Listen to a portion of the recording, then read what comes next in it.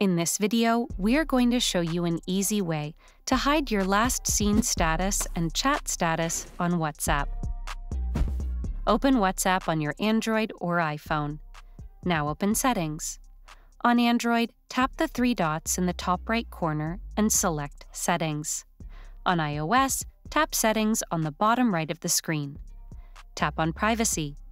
Now tap on Last Seen and choose one of the following options: Everyone, My Contacts Except, and Nobody. Please note that even with Last Seen hidden, your online status may still be visible when you're actively participating in a chat. So make sure you set Who Can See When I'm Online to Same as Last Seen for better privacy. There you have it. You have successfully hidden yourself on WhatsApp from your contacts.